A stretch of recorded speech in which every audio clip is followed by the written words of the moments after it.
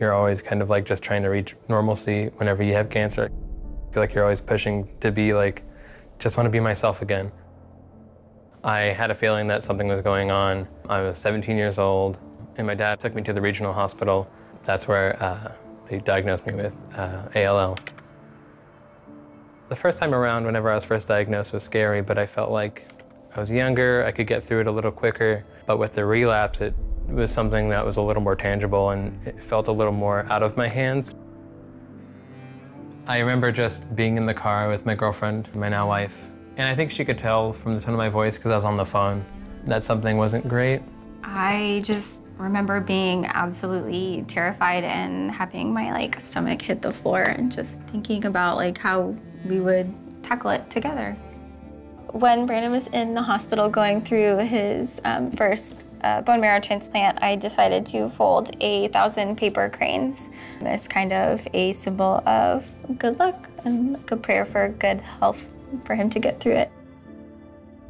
Just facing the unknown, I wanted to spend as much time with Branden as I could and just kind of enjoy our day-to-day. I stayed in the area for like a month, and then I kind of went back to my normal life, or tried to.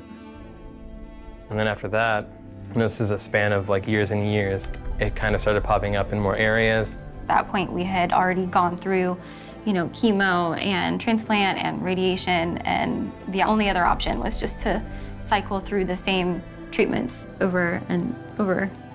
After a decade of treatment, then CAR T came along.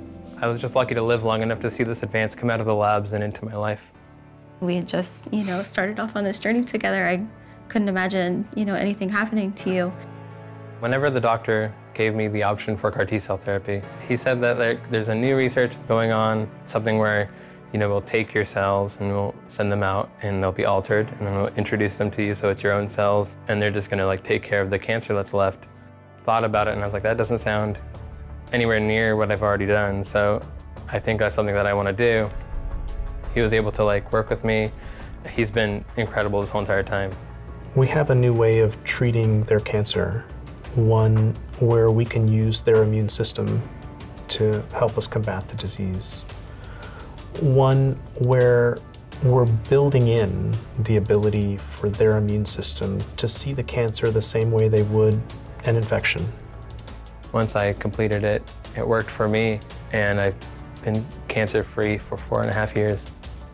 This treatment has been something that really has kind of stamped out the rest of cancer for me. I feel like it was a whirlwind. Just trying to get back to life was a good celebration. Yeah. Going back to our apartment, being with our dog again. Yeah. It was getting to be a little family.